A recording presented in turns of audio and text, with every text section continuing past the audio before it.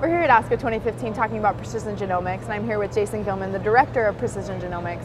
Now, Jason, tell us, how is precision genomics improving the quality of life for stage 4 cancer patients? Well, Precision Genomics offers a next-generation sequencing test that allows any oncologist in the country to prescribe precision medicine. It makes them precision medicine oncologists.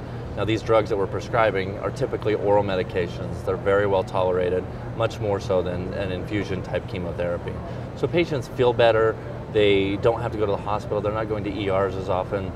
And what this allows is for them to live on their own terms, to be healthy, to be active, to remain the person that they want to be in the end of life.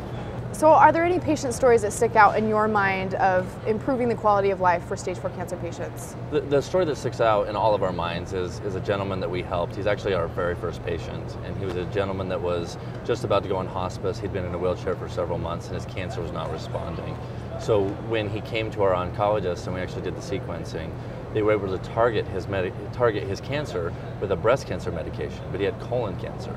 So what this allowed, though, is he had an enormous response, an amazing response to this. He was able to get out of his wheelchair. He actually went back to work. He ended up living an additional 16 months with a high quality of life, and it was amazing to help him through this.